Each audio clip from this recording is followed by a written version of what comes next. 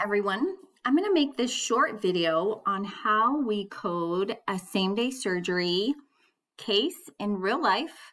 Here is a snippet I took from a real-life op report and a real-life pathology report to support the op report, which in real life, if a specimen is removed, we have to have that pathology report to code with.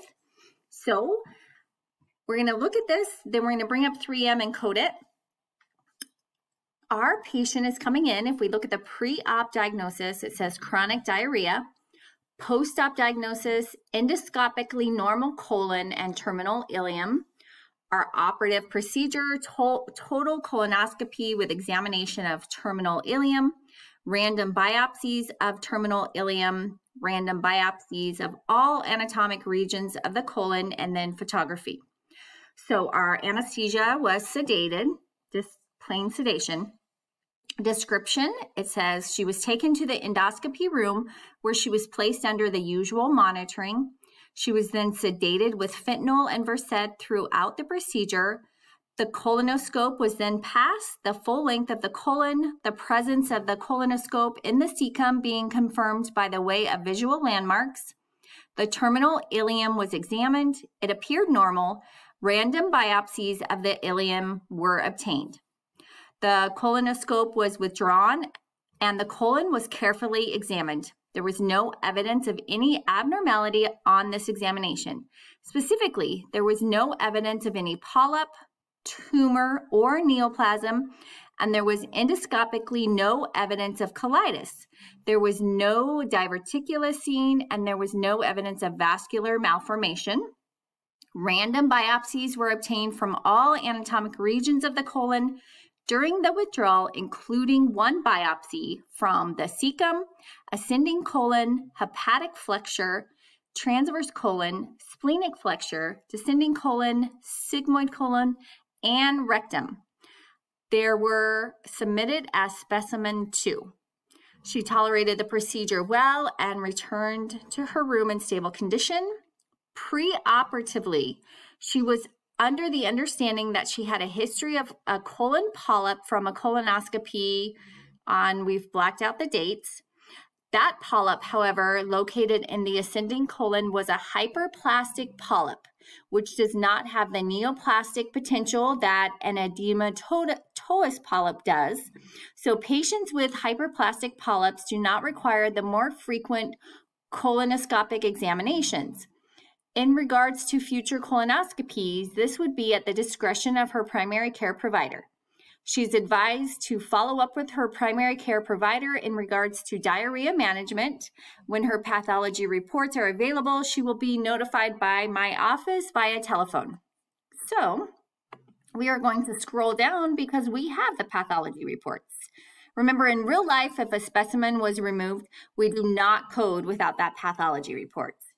So the second screen here, let me scroll down so it doesn't look so confusing, is the actual pathology report.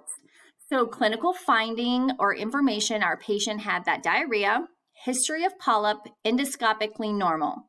Specimen description, specimen 1 labeled as the terminal ileum consists of 4 pieces of tan tissue ranging from 0.2 to 0.3 centimeters, submitted in cassette A. Specimen 2 is random colon, consists of 0.7 times 0.5 times 0.2 centimeter aggregate of tan tissue, submitted in cassette B. So the final diagnosis is terminal ileum. The biopsy was normal, normal small bowel mucosa, negative for inflammation, granulomatoma, histologic changes. And same with 2, the colon random biopsy, normal colonic mucosa, negative for inflammation, granulomatoma, parasites, periscopic colitis, dysplasia. Okay, so now let's bring up 3M.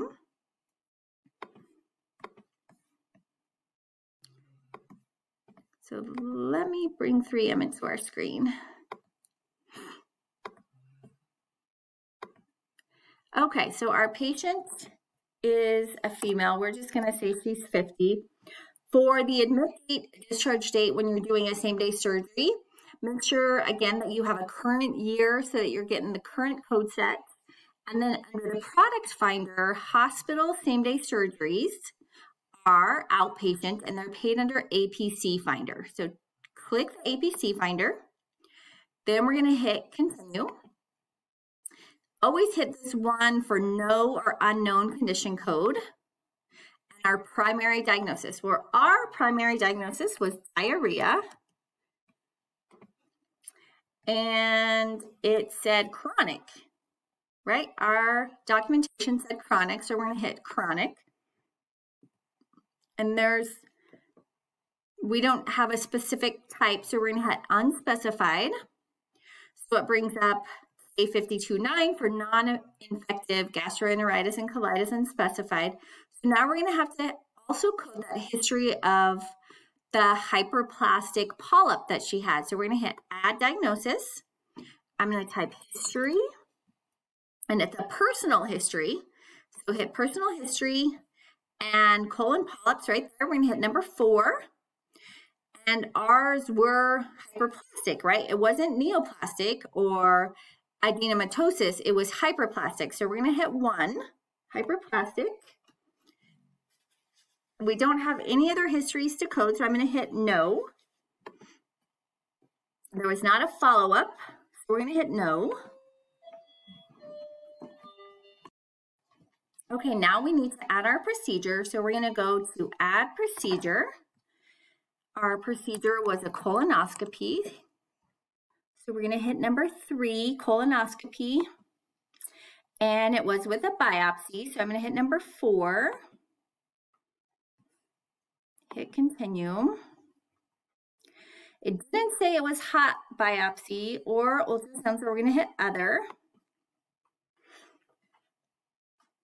And then our biopsies were taken from the intestine, and we did take one biopsy from the rectum, it said. So we're going to do both intestine and rectum. Natural orifice, that's where the scope is inserted right through the anus and up through the colon. So we're going to hit 1. No more procedures. There is our code, 45380 for our CPT. So we hit continue. We have our CPT right there. Our APC is 05312. We have our 2 diagnoses, K52.9 and Z87.19. And when you're all done, you would just hit next patient, go to the next case.